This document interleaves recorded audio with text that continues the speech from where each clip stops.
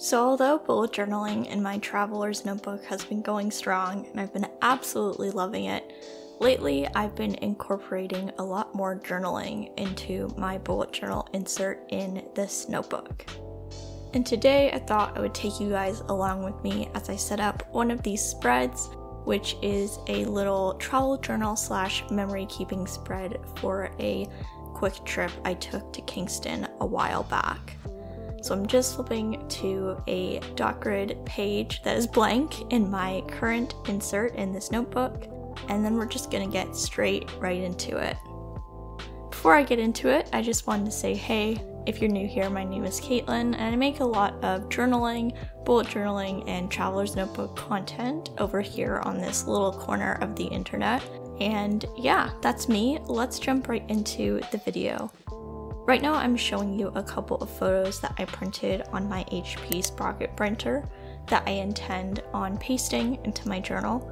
The great thing about these photos is they come with an adhesive backing, so you don't have to do any gluing or messy pasting of any kind in order to put these into your journal, which is really, really nice. Instead of just printing out these photos using the regular default settings on the app that comes with this printer, I'm going to give you a quick walkthrough of what kinds of customizations I like to do to my photos in the editing process. So the main thing I like to do with my Sprocket printer is I like to go in and I like to add borders to my photos.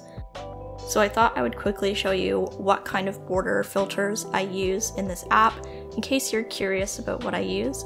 I mainly rotate between this thicker border, which is the third one from the right, or I do this thinner border, which I'm going to be showing you today, which is the fourth one in.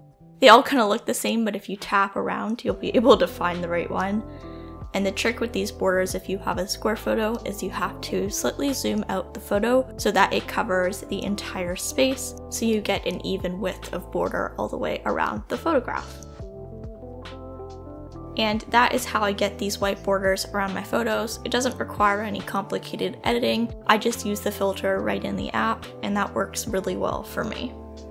So I went ahead and printed the 4 photos that I wanted on this spread in advance using the same technique that I just showed you. And after I printed those out, I took my alphabet stamps, which I got from Micheals, and I pulled out the letters of the alphabet that would allow me to stamp the title Kingston, since this is where the photos were taken, and I thought, you know, the most effective title would likely be the location of the visit. I always try to pick titles and photos that kind of jog key memories within the trip, so I just figured Kingston would be the most effective.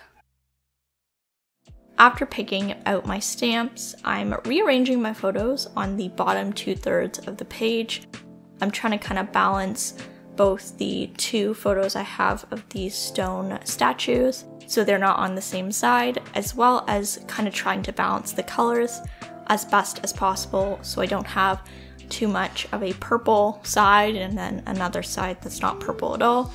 So just playing around to try to get a little bit of balance visually as well as with the color story. After a bunch of fiddling around, I was finally happy with how this photo collage was arranged. So I went in with a pencil and quickly marked down where I wanted the photos to go on the page. This just makes it easier when I then go and remove the adhesive backing. I know exactly where it's going and there's no confusion. But before I do that, I decided to go in and stamp the title first. This is just because I didn't want to risk any stamping malfunction or getting ink on the photos, and then I would be able to let my ink dry while I put the photos down, which I figured was just a good use of time. So I'm going in here with my letter stamps. I'm not being too careful. I don't mind when my stamps kind of have those little edges, and right now my ink is running out, so I have to really press it into the pan, which means that there is some ink that gets on the sides and then that goes onto the paper, but as long as I can read the title, I figure it's a win in my books.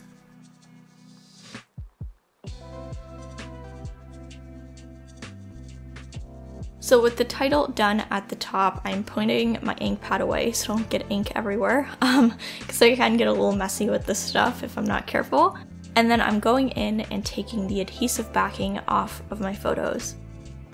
You're able to tell if you've removed the adhesive backing because the actual glue part is blue, as you can see right here. And the glue is pretty strong, so I try to make sure that I have the photo exactly where I want it when I'm pasting it down, because I have had trouble repositioning in the past, and sometimes I can get it off the page no problem, and other times it rips the page, which I am trying to avoid in this situation. So I'm just going in and pasting down all 4 photos. I went in and did the right side first, and then I'm just kind of mirroring the placement on the left-hand side so that I can get a really symmetrical layout. And that is kind of the overall process that I went for this spread. If I wanted to do a little more journaling or writing about what I kind of did in this location, something that I would do is I would paste the photo onto a piece of paper so I could flap the photo open and have kind of a hidden journaling area there, just so that the page is still really simple, but there's like little spots for details that allow me to write more if I want to. But in this case, I didn't really want to add any writing because I had a lot of details about this day in my daily logs. That's actually one reason why I've been really loving doing kind of like this photo journaling or memory journaling or travel journaling or whatever you want to call it within the insert that I do my daily logs for bullet journaling. I just really love having that kind of memory keeping aspect, which breaks up the very standard looking daily logs, and I find it just allows my journal to have a very encompassing view of what was going on in my life in that moment. So that was the video. Here is my very simple, very easy. This took me maybe half an hour because I was slow with the camera, but you could probably do this in under 10 minutes. It was super fast, and I can't wait to look back on this in the future and relive these memories.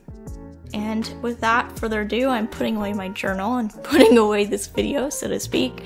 If you enjoyed this video and you want to hang around, make sure to subscribe. I usually post videos every Monday, so if you want to stick around, make sure to hit that and the bell icon. Besides that, I will see you guys in the next video. I hope you are all doing well, and I hope you are all healthy during this time, and that's all for me. See you later!